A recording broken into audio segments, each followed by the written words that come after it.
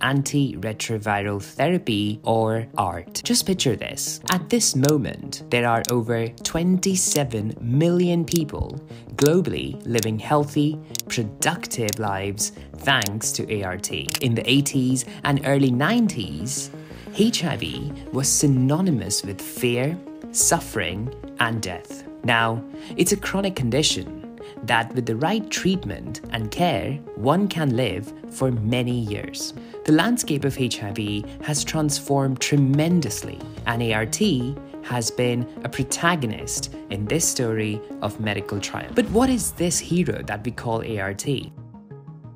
Picture a team of elite soldiers fiercely defending a fortress. That's ART for you. A combination of daily medications that are designed to thwart the HIV virus in its tracks. These medications block the virus from replicating and spreading through your body. By reducing the so-called viral load, ART allows your immune system to recover, fortify itself, and protect your body from other infections and diseases. Now, you may wonder, what happens if someone has HIV but chooses not to take ART? The simple answer is, without ART, the HIV virus continues to replicate and weaken the immune system, making the body vulnerable to infections and diseases that it could otherwise fight off. This is when HIV progresses to AIDS, a life-threatening condition. Not to mention that without ART, the HIV virus in the body remains at a high level, posing a significant risk of transmitting the virus to others. You now might wonder,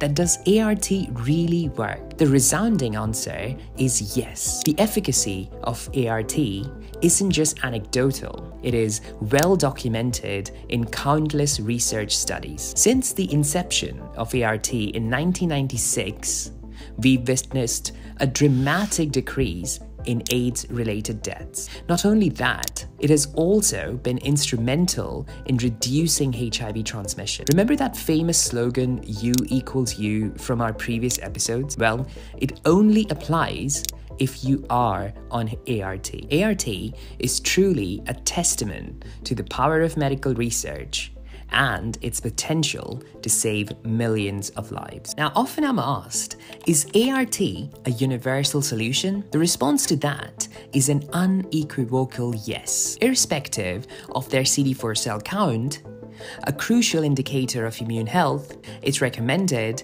that all individuals diagnosed with HIV start ART. The primary aim here is to suppress the virus as speedily as possible. In doing so, it can help prolong lives and prevent the transmission of HIV to others. The pressing question then becomes, when is the best time to start ART? Previously, guidelines suggested waiting until the CD4 count fell below a certain threshold. However, a pivotal study altered this approach. That study is none other than START study, or Strategic Timing of Antiretroviral Treatment Trial. Initiated in 2009, the global trial enlisted over 4,600 HIV-positive individuals from 35 countries. Half were given ART immediately, while the other half waited until their CD4 cell counts dropped. The results were groundbreaking. Immediate treatment significantly reduced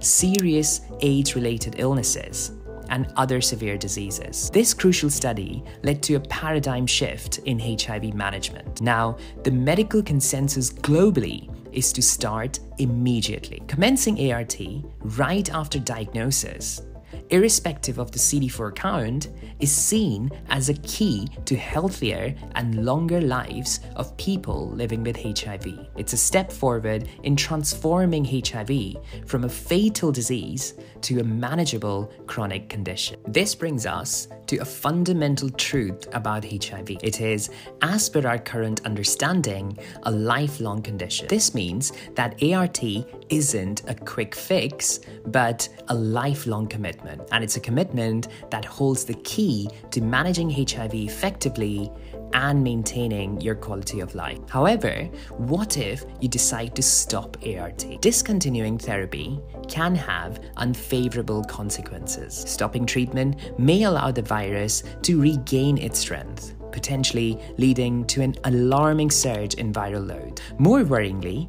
it could pave the way for drug resistance, making the HIV strain in your body more challenging to treat with available drugs. Consistency in adhering to ART is your staunchest ally in keeping the HIV at bay. Therefore, it is of utmost importance that if you're considering interrupting your treatment, always have a discussion with your healthcare provider first. They can guide you through the possible implications and help manage any issues you're experiencing. It's important to acknowledge that ART, like any medication, comes with potential side effects. They can range from fatigue and nausea to more severe ones such as kidney and liver complications. However, most side effects are manageable, and for many people, they lessen over time. Management of side effects has become more efficient over the years, and many people on ART